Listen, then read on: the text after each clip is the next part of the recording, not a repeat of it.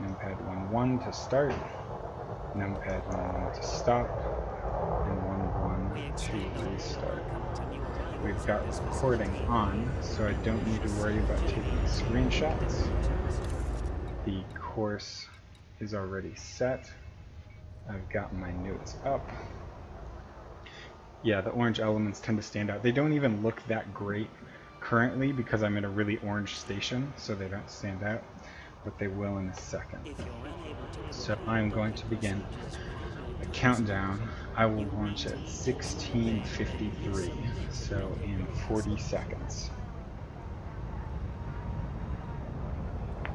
And this is a race, it's a scramble race, so you have to construct your own course that passes through 6 waypoints, and they've been chosen to be stations that aren't around planets, so you can't use planetary braking.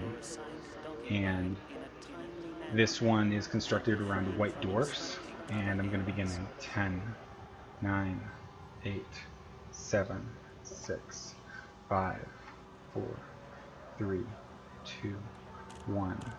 Launch. Started. Detachment confirmed. Take care when leaving station. And boosting out of the mail slot, trying to just scraped a bit. Happened. Okay. And we're going to resume navigation. I should be able to do the first thing in one jump. The races are asymmetric. You record your times and then compare. So that's the time I'm trying to beat. Is 39 minutes 28 seconds. That's the current top time for the top fuel class, which is completely unlimited. Any ship, any engineer mods, anything you can possibly do to go faster or farther. So I'm currently flying aspect speed. This might not actually be a bad ship for you to aim for. It's about a middle of the game all-around ship. You should be able to get it in less than 100 hours of play, maybe somewhere between 20 and 40, I think, depending upon how hard you burn for money. Now we're coming up on a white dwarf. You can see it in the middle of the screen. It's kind of cool. They added that in the last patch. It used to be... Okay, so here's the tricky part. Sorry, I'm spazzing out a bit.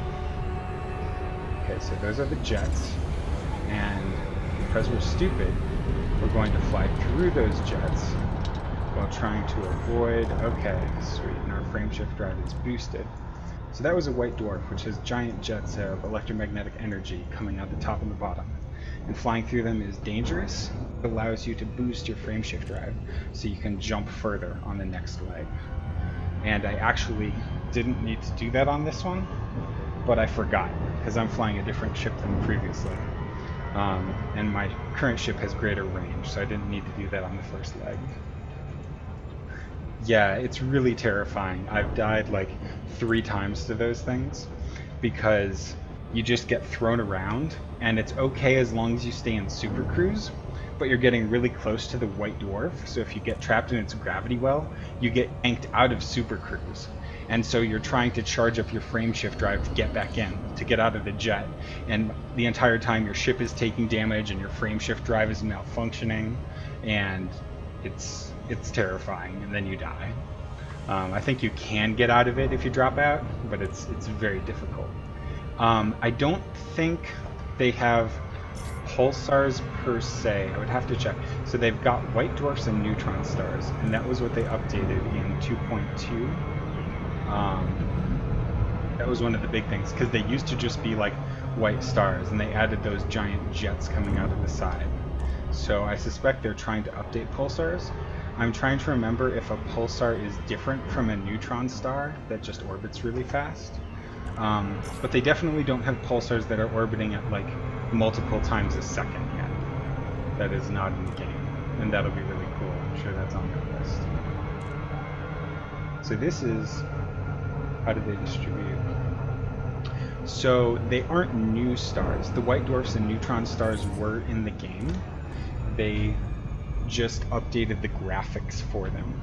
So I don't think stars that are in the game are generally changed at all. So if, say, we know of pulsars in the Milky Way galaxy, they are already in the game.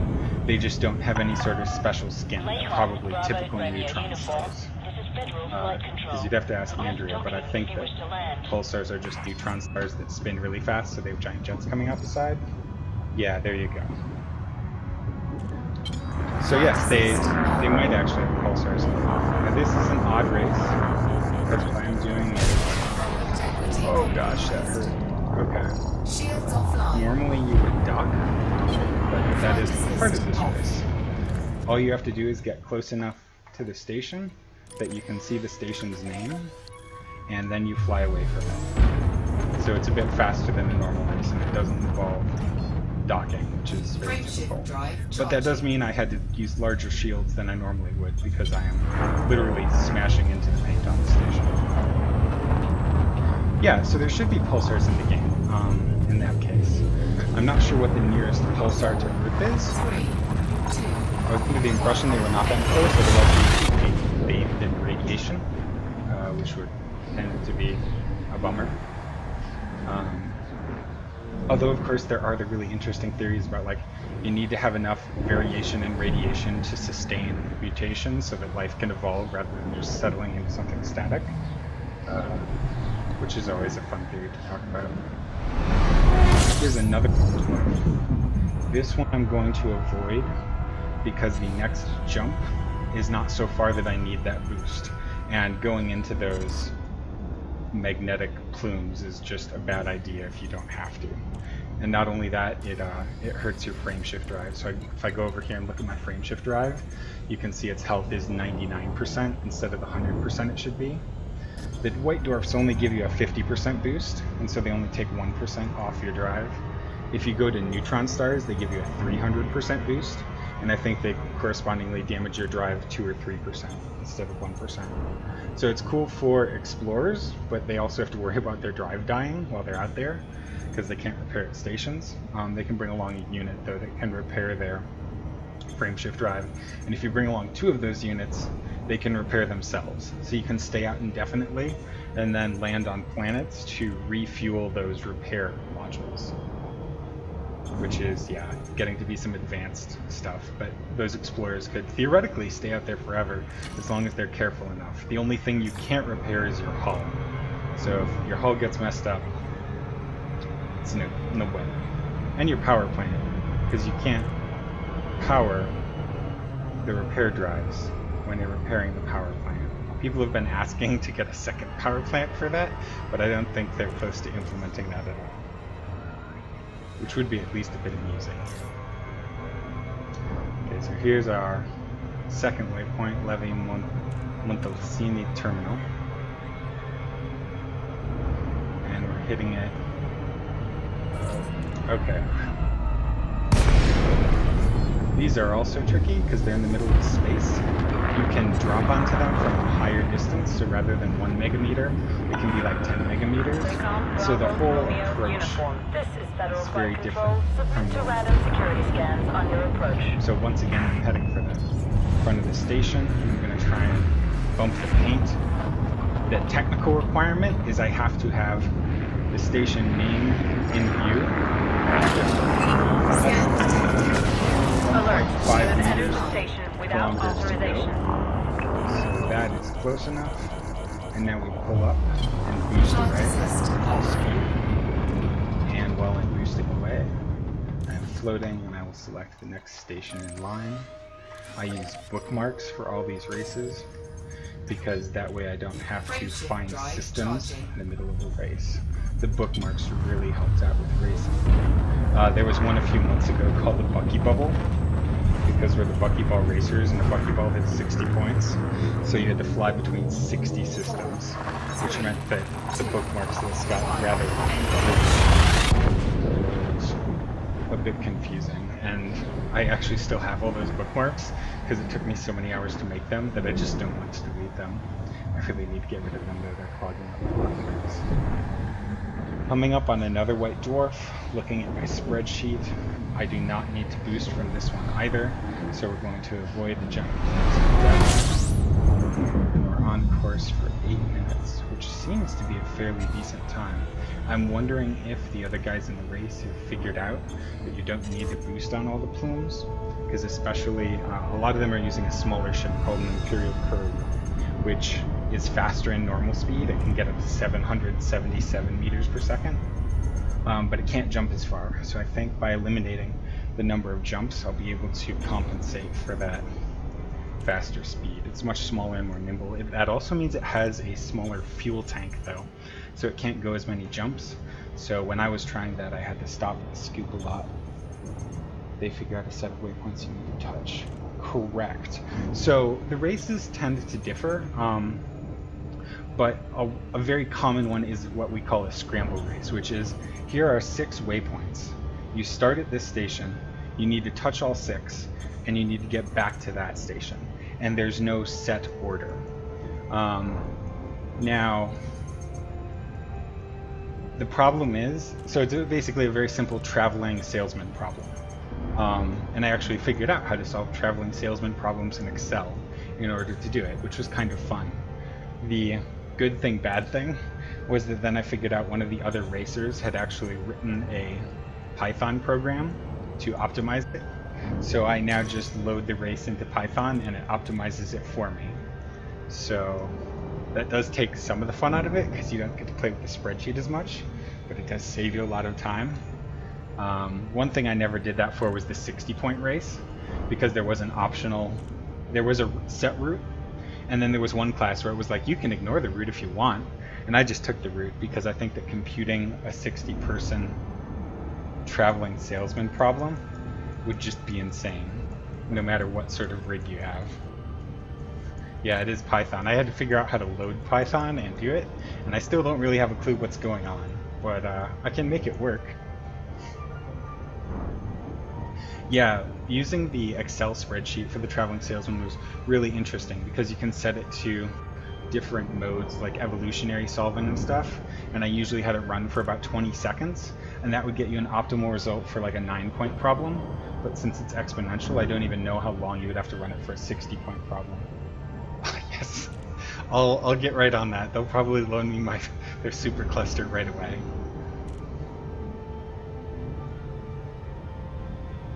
I don't think, well, I know that Liz, my wife, does some NCMP. I think it might be very hard to get, I wonder if Python even runs on their supercomputer. I would assume it would, but I don't know if the parallelization is there. Plus, it's like an app written by an amateur programmer, so I doubt it's optimized at all. It usually takes a few rounds of debugging on the forums to get it to run for any one person.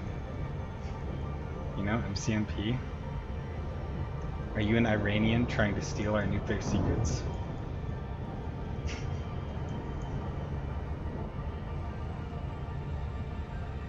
And this is one of the places where I died last time, so I'm going to pull up the system map. So you come in on this thing, which is, if I recall, a class O star giant. And then there's a white dwarf over here. And on the other ship, I had to boost off this white dwarf.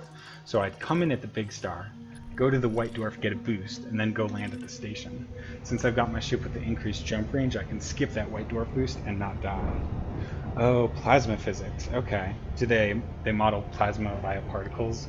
I guess that's not surprising. Like, all physicists seem to try and use MCMP, or a lot of them. Enjoy the laundry. I needed to change lathes at some point. I think I will wait until after the race though. Okay, avoiding the giant plumes of death.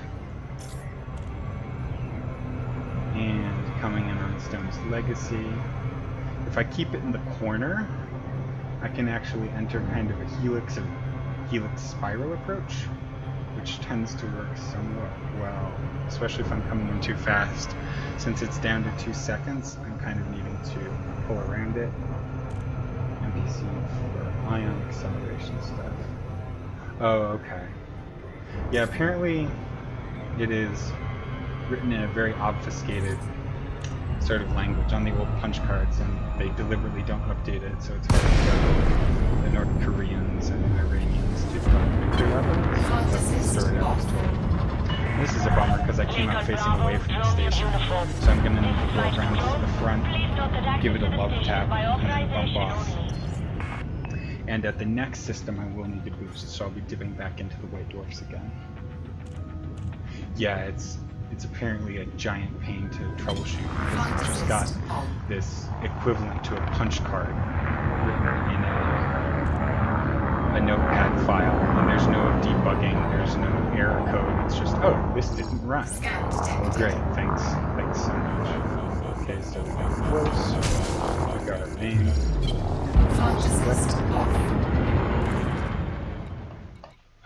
Yeah, that makes sense that it was export control. Select the next system en route. Short jump. I've still got more than half of my fuel tank. So if I continue doing this in the future, I might actually spring for a smaller fuel tank. I don't think that'll optimize it very much though. Yeah, that's a big worry at the lab. They apparently are always increasing security protocols.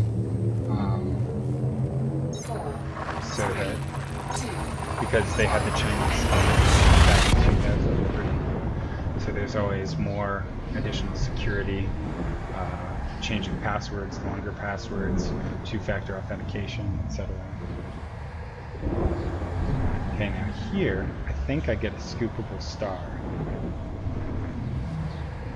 Because notice it's not a white dwarf in the middle of my screen. It's so nice to have that. Okay. I don't need to worry about scooping that because I've simply got so much fuel.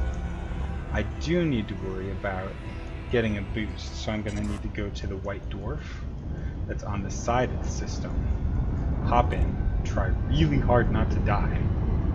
So that white dwarf is going to be Procyon B over there. We're going to head straight towards it because my next jump... Oh, and I can actually... Let's see, get shareable link. Yes.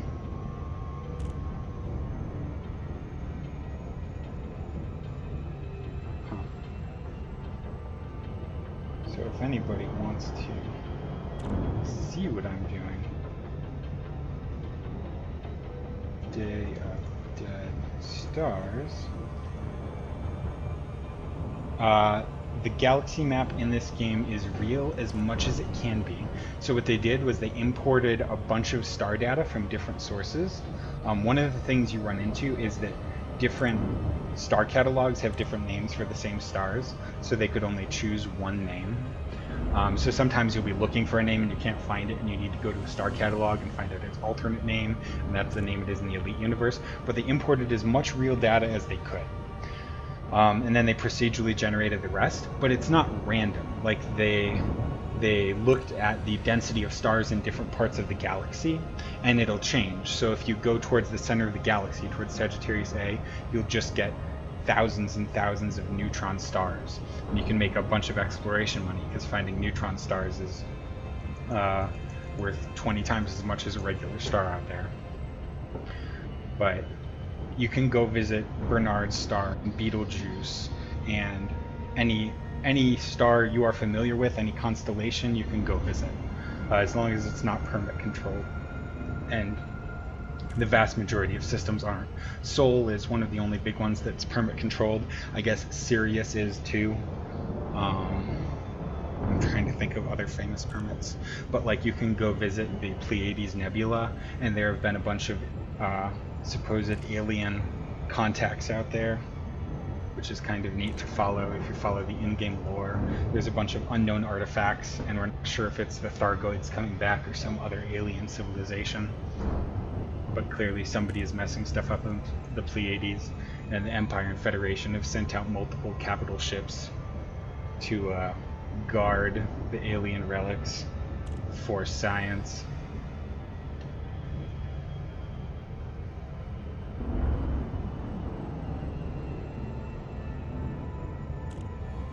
Okay. 1 second. I'll let a bit more light, see if that improves my camera at all.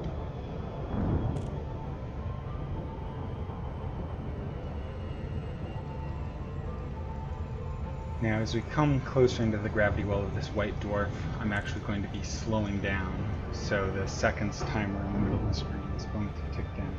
Dropped frames. Dropped frames. That is good to know.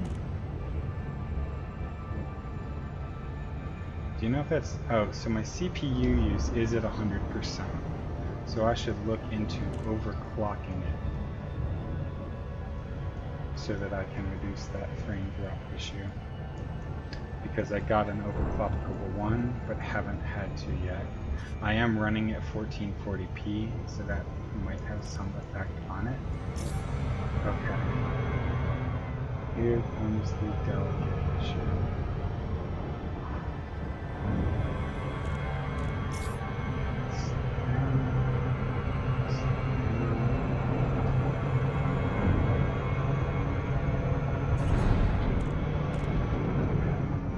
That time when I went through it, I wasn't in it long enough to get the boost. So I'm going to turn around gently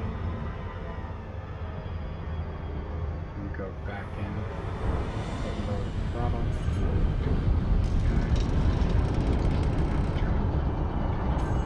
Okay. Star, charged, we're powering up, we're getting out, and I'm heading to Jhyryyl station.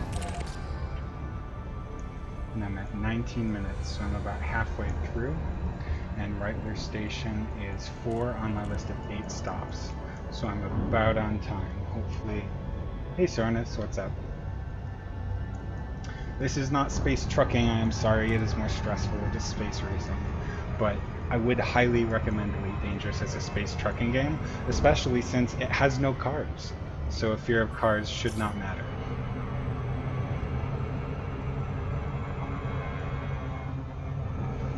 One thing, I'm going to actually dip below the plane of the ecliptic so that I avoid any other planets, which could slow me down on my way to the station.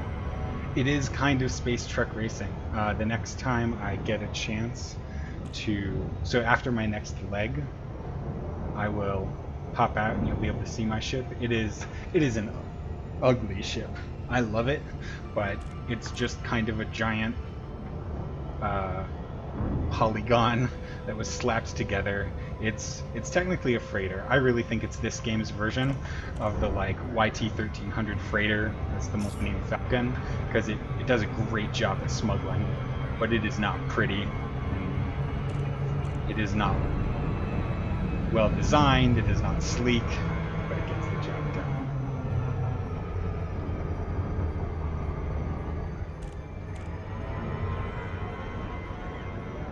Okay, coming in at 5 seconds, 4 seconds. We're gonna hope that we... Oh, so this is gonna be a tricky one. All the previous stations I've been at have been large starports, so it's been easy to find their name. The problem is, you can see on my HUD in the lower left, this is just an outpost, so finding the name will be tricky. If I recall, the name on this station was underneath the advertisement for Lakon Spaceways. So I need to find the Lakon ad, which should be a holographic screen. And if I recall, it's right down there. Please be it.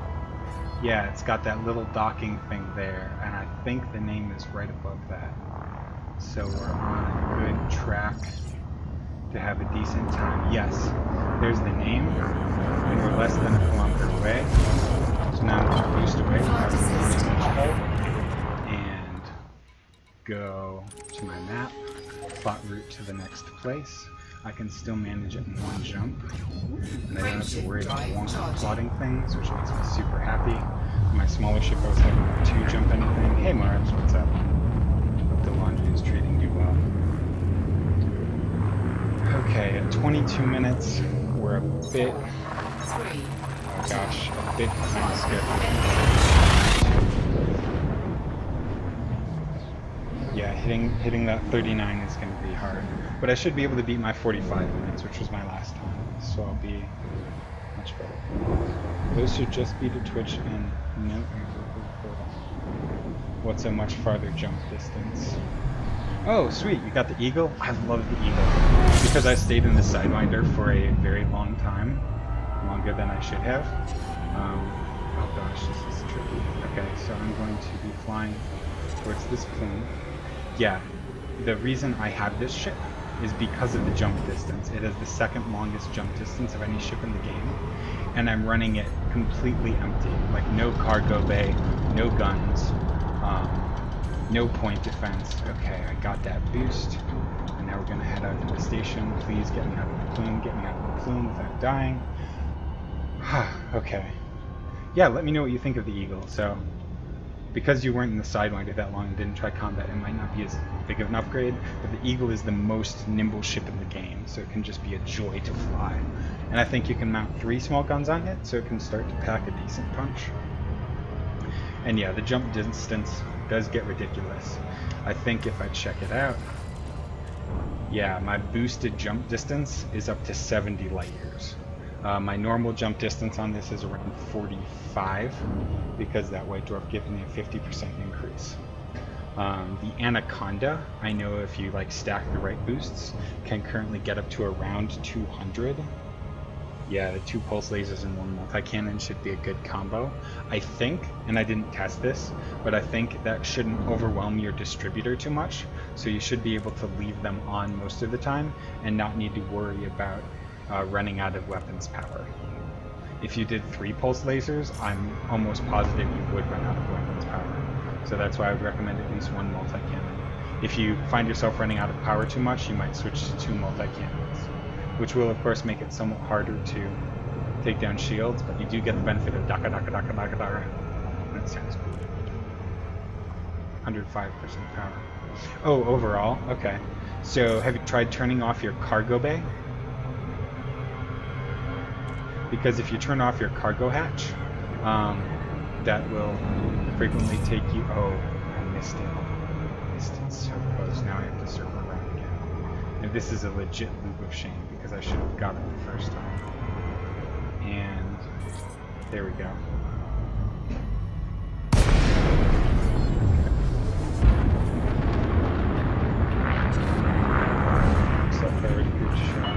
Nice.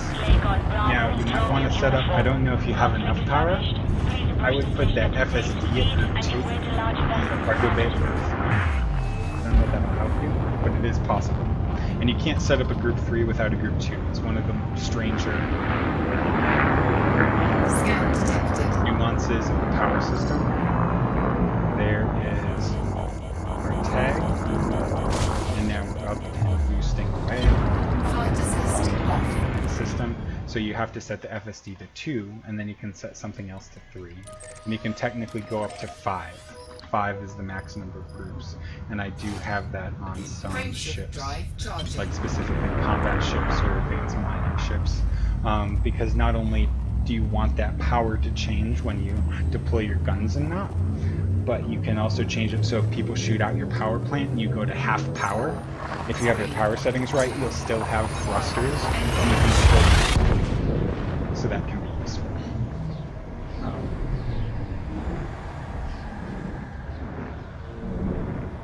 Trying to think, that's about it.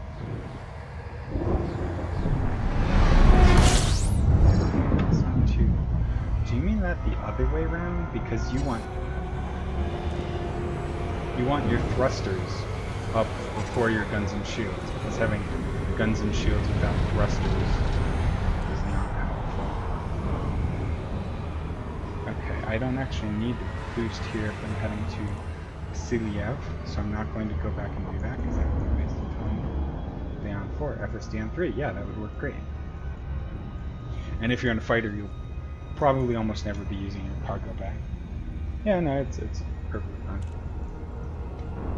And then you should get the little bar at the bottom of the screen, like you see over here, showing you I've got 1, 2, and my fuel scoop is on 5. I guess I could put that down to 3. And coming in with Siliev vision. And I'm going to see if I can dock in a more reasonable way this time. Coming around.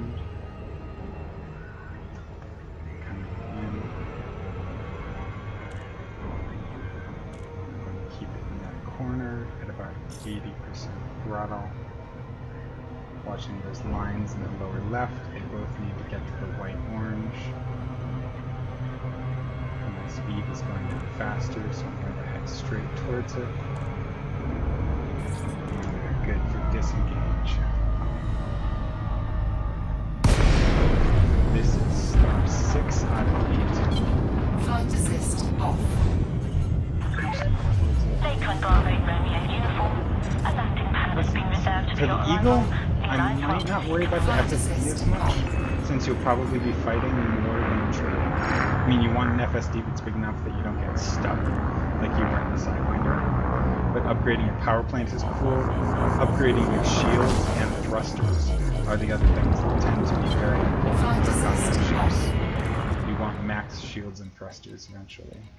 Okay, we're heading to our last station. And this is going to be the only part of the flight where I need to Frameshift drive charging. And we are at 29 minutes. So if I can do the next 2 stops in 10 minutes, I can take first place.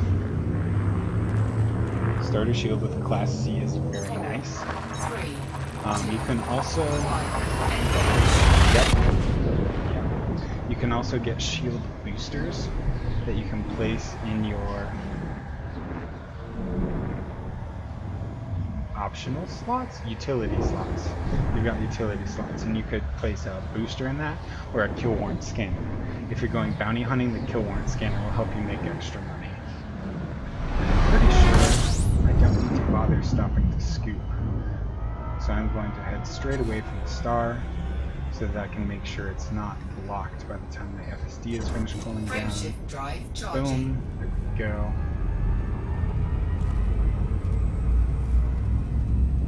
Yeah, I love Coriolis for making builds.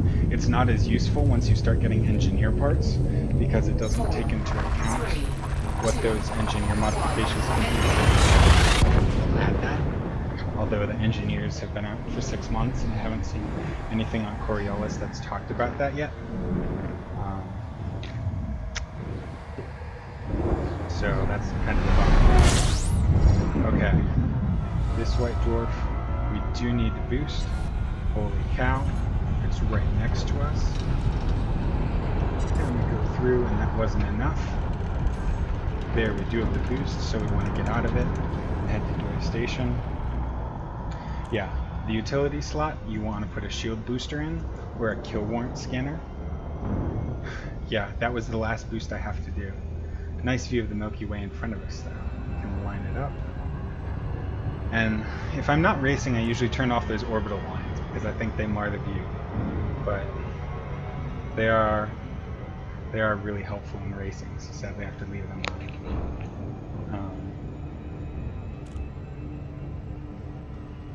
Yeah, and the ASP is great for exploring. I'm currently flying the ASP Explorer, and I don't have my head tracker on right now, but maybe sometime later I'll put it on, and you can look around the cockpit, and it's just glass all the way around. You're in like a bubble, like you sometimes see at the front of a helicopter. So you have almost a pure 180-degree view all around you, with just the ship behind you. What was I talking about? Yeah, so have you done any combat in the Eagle yet? Because bounty hunting in an REZ zone can be the easiest, because you'll have the cops there, and they'll help you out if you get into too much trouble fighting pirates. Drop out. Okay, last one, and this again is one of those stupid outposts. Yeah, I am running a POTUS. I've got the T-Flight.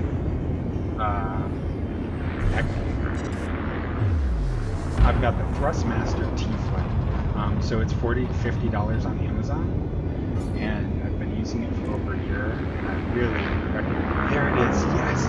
This is perfect. Okay, so there's that dock. I'm going to need to get close enough to see the station name. There it is. And then we pull up right over.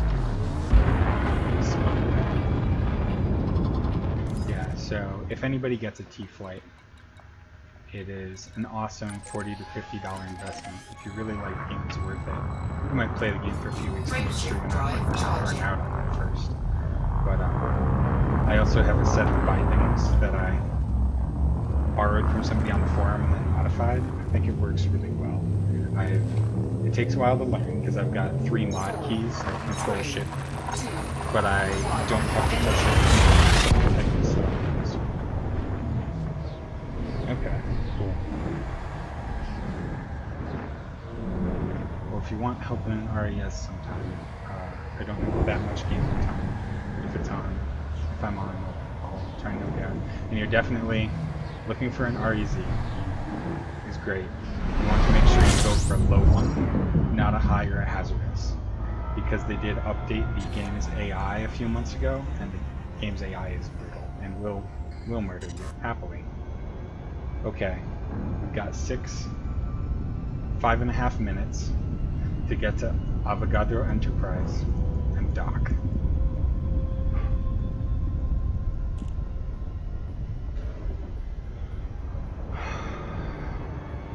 And I think we can do it. It's 8,000 light seconds away. I'm guessing that'll take 4-ish minutes to travel to, but thankfully it's out in the middle of nowhere. Oh, I can actually, so here is the ship I'm flying. It's in the dark, unfortunately, so you can't see it very well at all, but it is just kind of a giant box. Wow, you can't see anything. Okay, well, my apologies. Sometimes we'll look at it somewhere where there's more light. What it does have... Oh, bounty work? So you can take missions. I would not recommend taking missions. I would recommend looking for what's called the resource extraction zone. You find that in rings around a planet, and that's where people mine, including NPCs. And there are also NPC pirates there. So the advantage to this is it does have these 2 giant thrusters on the back, which are gorgeous. And you can get a sense for the scale of the thing by looking at, that's a tiny human-sized door. So even a medium-sized ship like this is very, very large. So you're looking for resource extraction zones, which are found in rings around planets. You're looking for ones that are labeled low. That means that they will not have giant ships that will slaughter you, and they should also have a high police presence. And those police will tend to help you out. In fact, if you're just starting combat, one tactic is to find a police. They're called system security, and you follow them around, and when they start attacking a ship, you attack the ship with them. Be very careful not to attack the police. That is a capital crime, and they will slaughter you very quickly. But you can just look for the wanted tag, and as long as you're shooting ships with the wanted tag, you will get bounties, and the police will help you out. Now, those bounties aren't money immediately. You have to go to a station and then turn them in. So if you die while you have a bunch of bounties, you lose them all, which is a big bummer. So every half hour or hour when I'm doing that, I'll go to the station and turn them in to essentially lock in my winnings or collections. Anytime. Happy to help out. Okay, we've got a little under 3 minutes. Okay, we're coming in too fast. We're gonna loop around again. Oh, come on.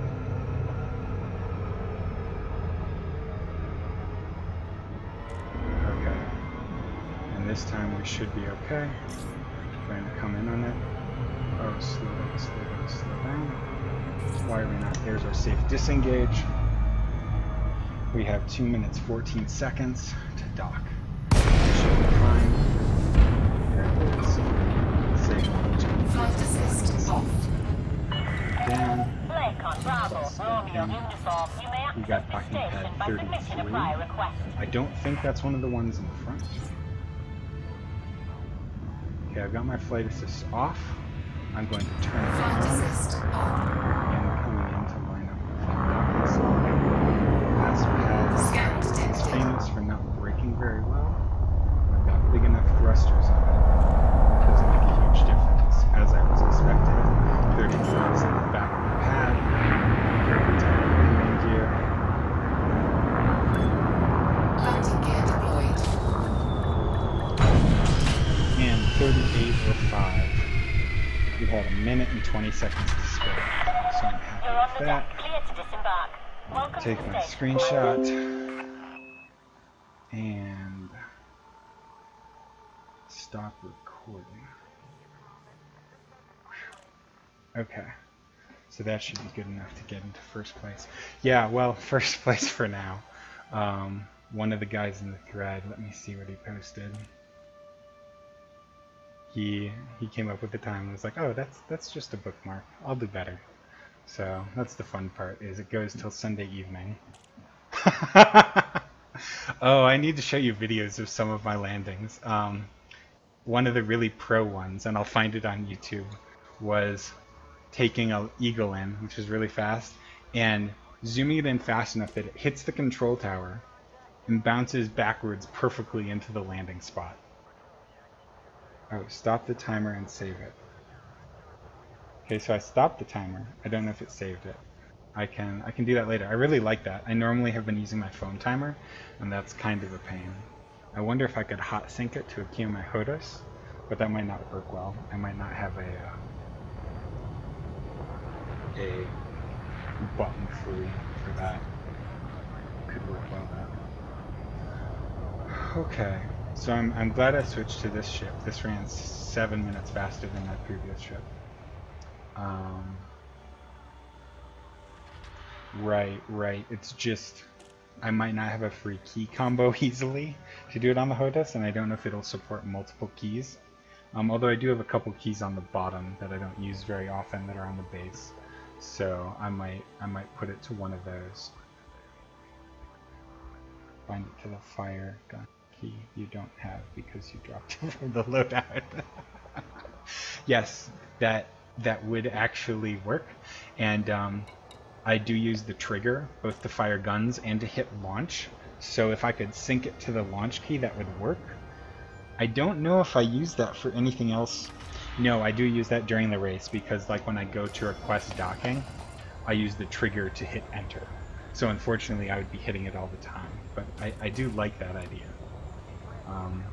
Unfortunately, I can't think of a single button on my HOTAS that I don't use, even during racing, and you use a bunch more during combat and stuff.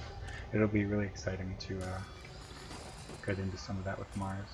But I think I am done for now.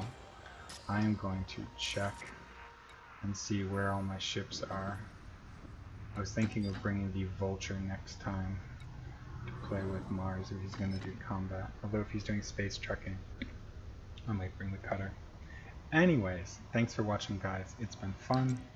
I will see you again sometime. And thanks so much, Mars, for hosting. It was great to get some chatter in the stream. I'll talk to you guys later. This is Buckyball Bruski signing off.